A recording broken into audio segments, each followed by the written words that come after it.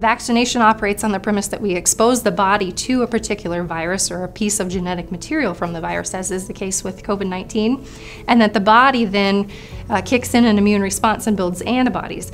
The product in the vaccine degrades over time, so we don't anticipate any lasting effects.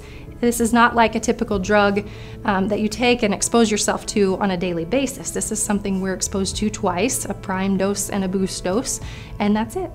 All medications and drugs, not only vaccines, have to go through rigorous looks-through phase 1, 2, and 3 trials to make sure that they're efficacious, they're effective, and they're safe. The COVID-19 vaccine is one that keeps you from death.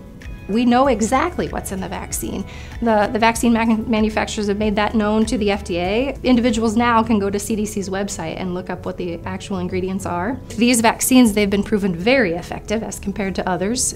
Flu vaccine, for example, is typically 60 to 70% effective. The COVID-19 vaccines are upwards of 95% effective. But there is that 5% window of opportunity for people to still become ill.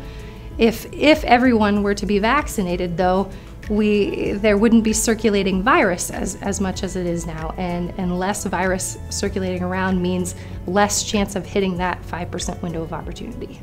This isn't about you. It's about everybody else that you come in contact with. And so you have to weigh the risk of, do you want to transmit this disease? Do you want to continue wearing masks? Do you want to continually socially distance? Or do you want to have a normal lifestyle again, or a better lifestyle? We've lost 25 people here in our own community, so it's important to be vaccinated to protect yourself, to protect your loved ones, and anyone that you come in contact with.